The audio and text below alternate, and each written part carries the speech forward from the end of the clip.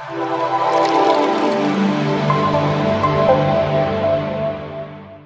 to Gizmo Facts once again. I believe you have enjoyed the first session of data science, which we have introduced, and you have also enjoyed some of the facts which I think my colleague Abhishek has mentioned about adjusted R square. So that was our first session. If you guys really like our training, please like and subscribe our channel, and also press that bell notification so that whenever we'll post the new videos about Gizmo Facts and technology, you guys can able to receive those. Anyways, so again, today we are coming with another interesting topic of data science, and this will be taken by Abhishek once again. So I'm not going to waste further time. Over to you, Abhishek.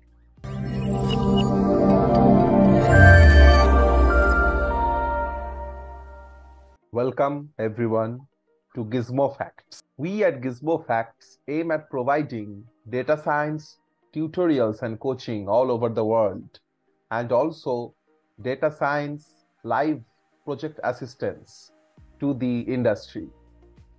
In today's session, we will look at a very important topic of data science, which often arises in data science interview questions.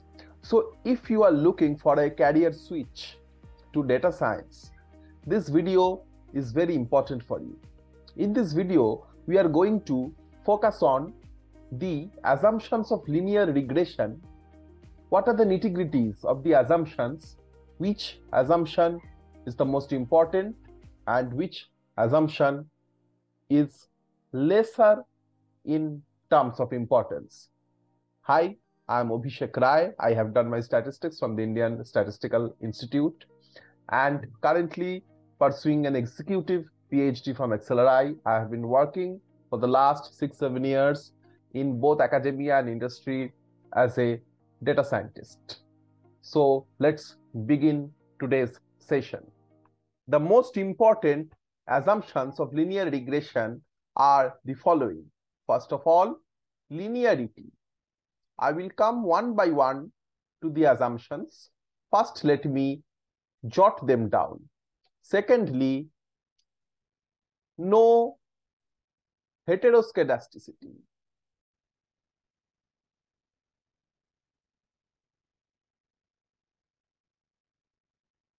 Number 3,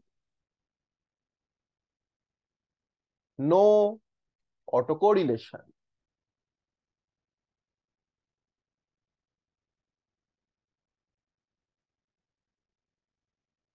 Number 4, no multicollinearity. And number 5,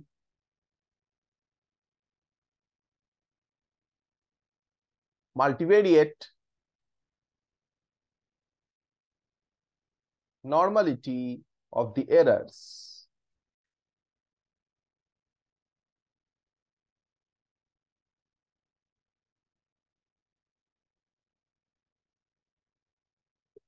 Now, according to me, the most important assumption is number 1, linearity, because we are modeling the mean of the dependent variable as a linear function of the independent variable.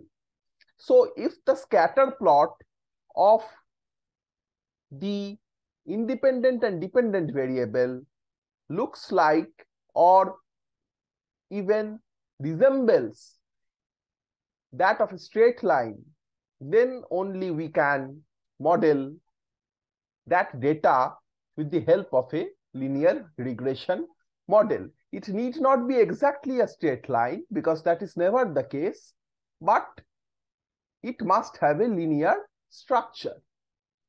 The question may arise, what happens if there are multiple regressors? In that case, the scatter plot of each linear regressor with the dependent variable y must be close to that of a straight line. So the linearity assumption is most important, and that information is also captured in the name linear regression analysis. The word linear is sitting just in front of the words regression and analysis. Now, after that, no heteroscedasticity and no autocorrelation.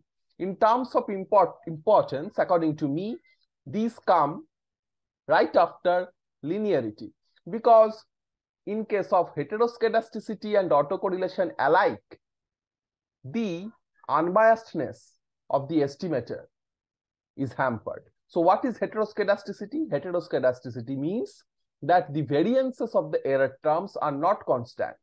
What does autocorrelation mean? Autocorrelation means that the serial errors are correlated with one another.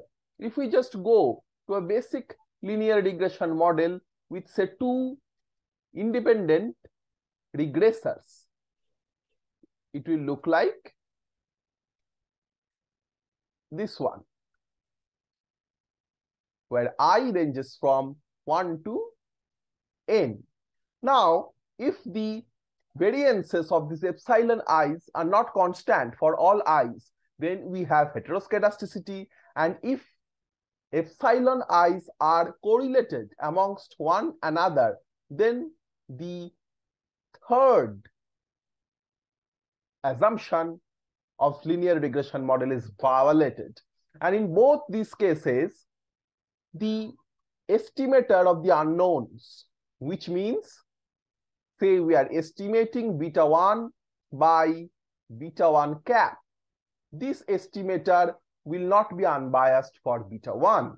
So expectation beta 1 cap won't be equal to beta 1 if there is heteroscedasticity or autocorrelation present in the data.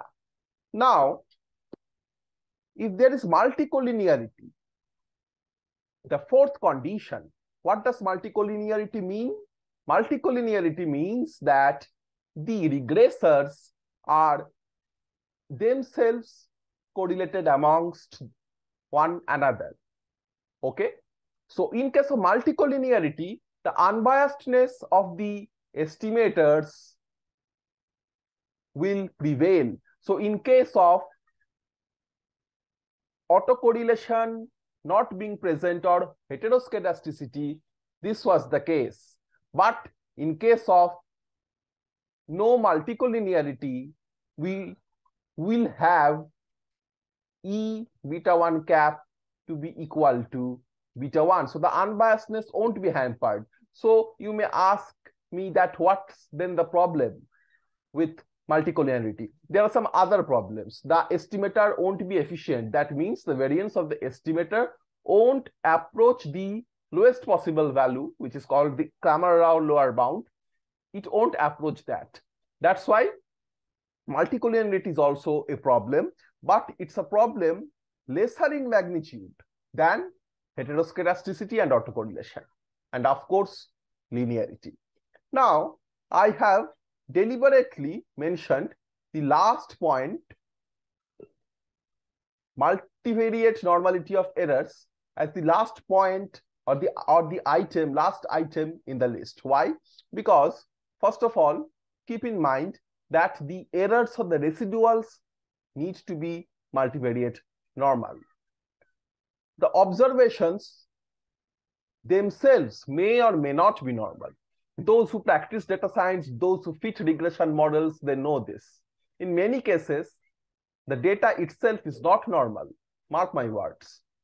But you can fit a linear regression model. You have to fit the model, then check the residual distribution. If the histogram looks like that of a normal, that is, it has a bell-shaped structure, the histogram, then the fifth point is addressed. So the fifth point, to check whether the fifth point is addressed or not, we have to actually first fit the linear regression model and then decide. That's why, according to me, this is a little bit less important than the other assumptions. So in data science questions, data science interviews, questions may come, what are the assumptions? which assumptions you think are the most important, or grade the assumptions according to importance and why you think this is like this, what you say. And further subtle questions like normality is needed for the residuals, not always for the actual data concerned. So this is a little bit deviation from the traditional textbook knowledge, but this is I tell from my experience as a data scientist. So stay tuned for more such useful videos. You can click the link below, subscribe to our channel, and meet you again in the next video. Thank you.